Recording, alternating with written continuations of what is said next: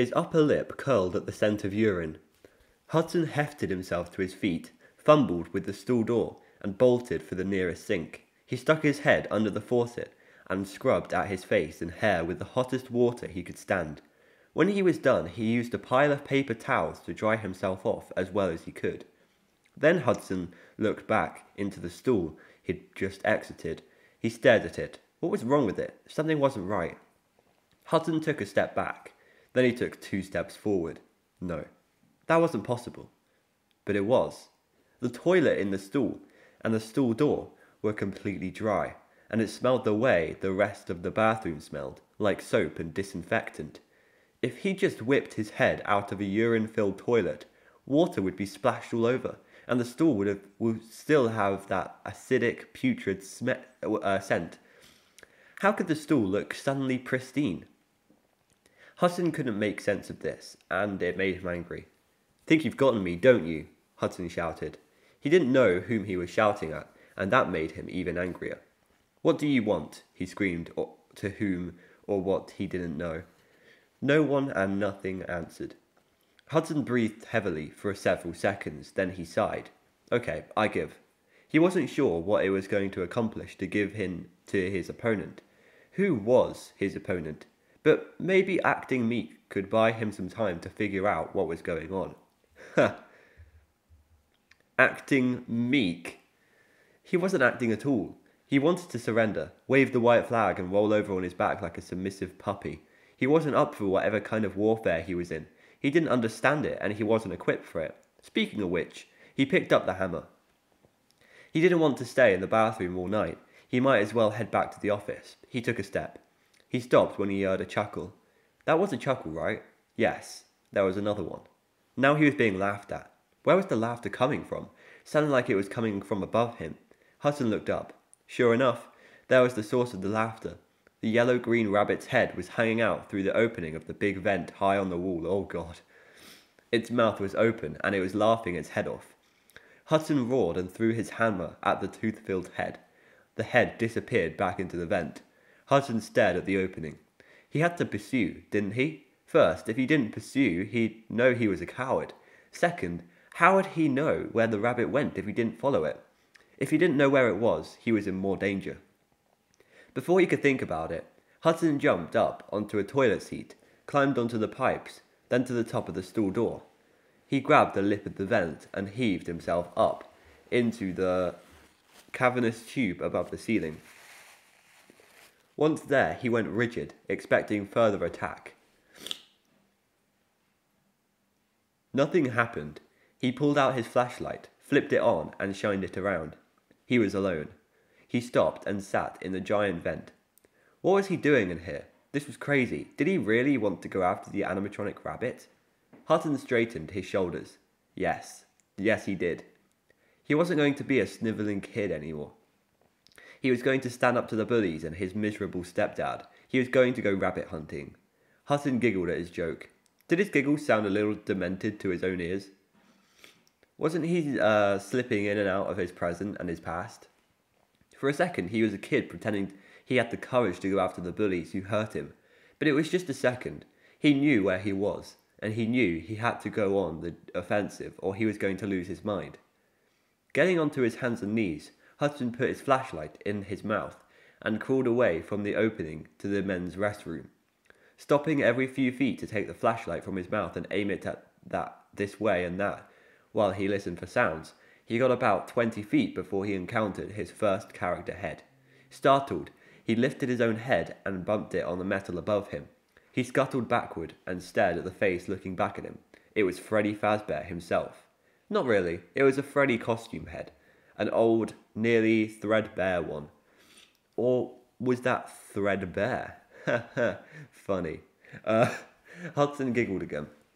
And he had to admit the giggle was too childish sounding. He needed to focus on the task at hand. Find the escaped rabbit. No, find the bullies. No, find the strange animatronic. He scooted forward to a vent corner. He peered around the corner and he spotted another head. Again he jumped so violently he banged the top of his head against the metal above him. He forced himself to breathe calmly as he studied the head. It was Chica's, though her teeth were half gone and her bill was torn. Interesting. Interesting. This head was still attached to a part of Chica's body. The body had just a shoulder, an arm, and a hand. Yeah, this must be the logbook Chica, right? Is that what we're thinking? I don't know how that fits in, though. Hudson gave the thing a wide berth, watching it to be sure it wasn't going to suddenly grow feet and come after him. He didn't stop watching until he rounded a corner.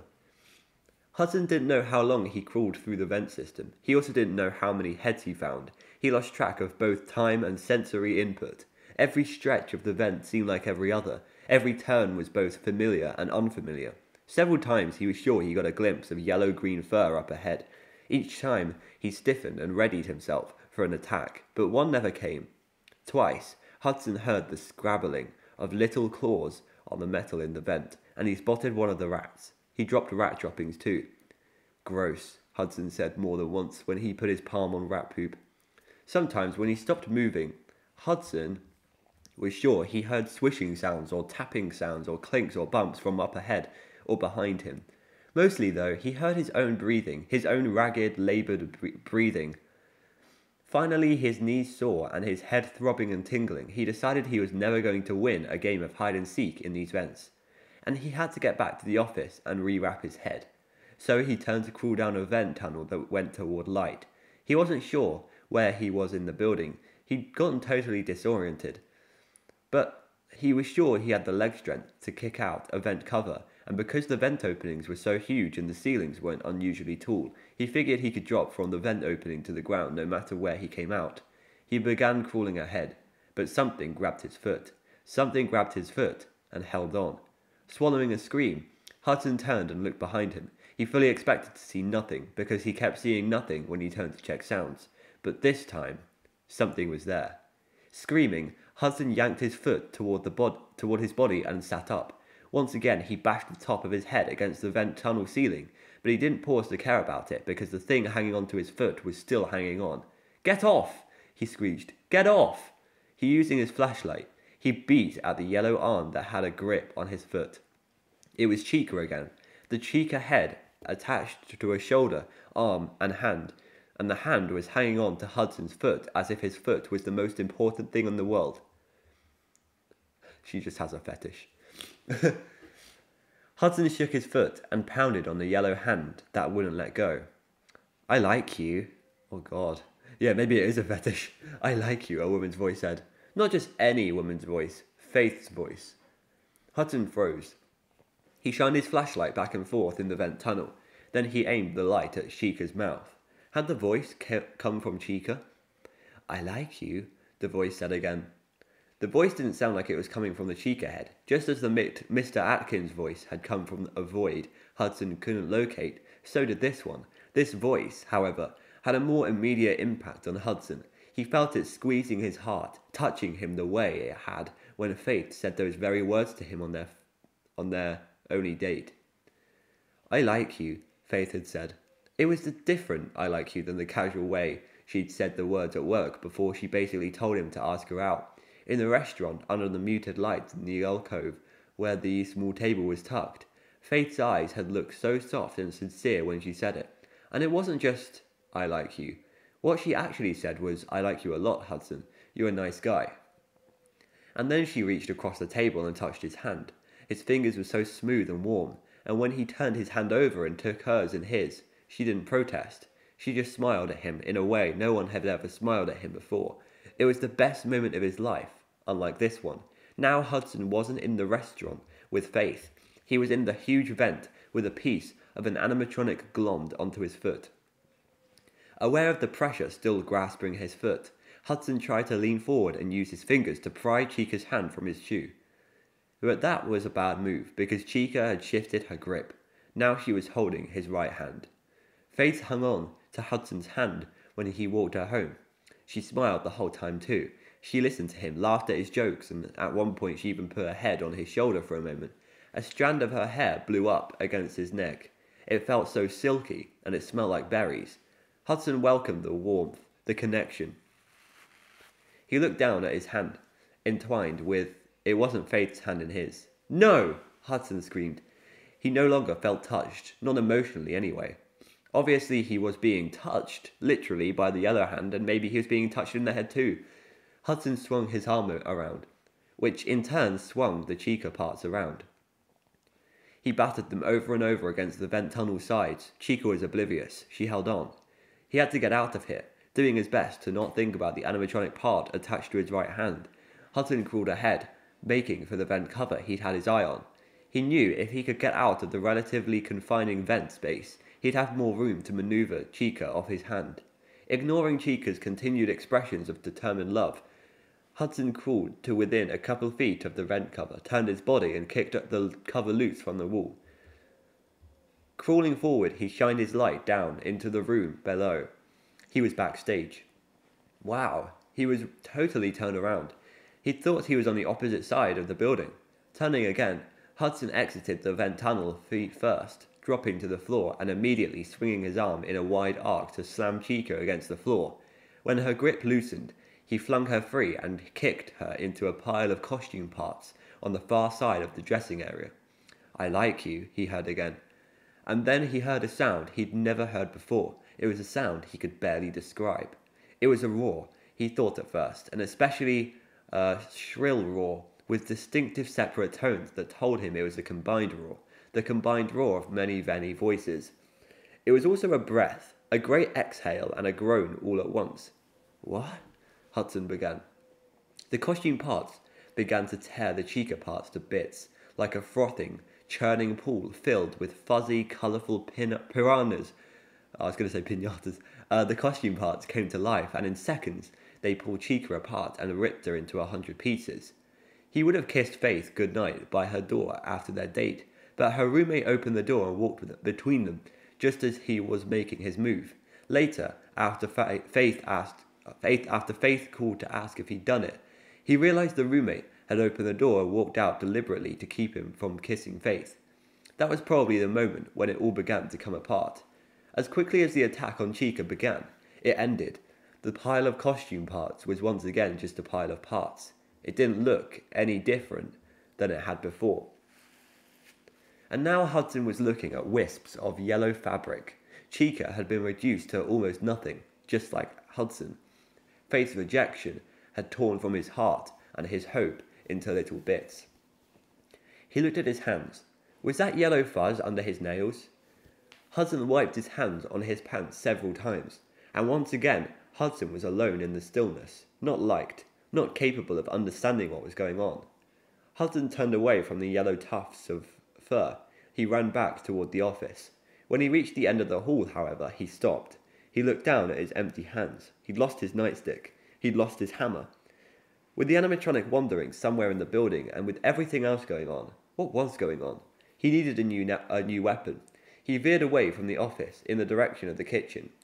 When Faith and her team first designed it, the kitchen was only going to be a replica of one of the pizzeria kitchens, but then management decided they wanted this attraction to be available as a venue for parties. That's when the fake kitchen became a real kitchen. Over the last few days, Barry and Dwayne had been bringing in boxes of kitchen supplies. They were still stacked up next to the counters. Surely one of those boxes contained a knife or something that could be used as a weapon. Hudson reached the kitchen without anything else weird happening, and he found what he needed in the second box he opened. Continually checking over his shoulder, Hudson armed himself with a butcher knife and a rolling pin. Feeling only a little ridiculous as he left the kitchen, he held both weapons ahead of him as he hurried back to his office. Twice along the way, he was sure he heard a clickety-click behind him, but when he checked both times, nothing was there. Finally reaching the office, Hudson looked around it thoroughly before closing and locking the door. Then, setting down his weapons, he tore off the wet wrap on his head. He used the remainder of his bandages to rewrap it because his head was still oozing. When he was done, he sat down in his chair. Hudson checked both the monitors and the blanket hanging over the vent cover. Nothing was amiss. What should he do next? Hudson looked up at the ceiling, then shook his head. The solution was so easy he couldn't believe he missed it. "Stupid," Mr. Atkins said from somewhere. Hudson groaned. He was being stupid. He didn't have to stay in this building and be abused all night. Just plain stupid, the Atkins voice said. Hudson stood. All he had to do was get out of the building. Why was he still in here? It wasn't like he was locked in. He had keys. He reached down and touched his key. He looked down. Where was his keys? Oh no. The belt loop on which he normally hooked his keys was torn. The keys were gone. He looked madly around the room, checked his pockets, looked at the monitors. No keys.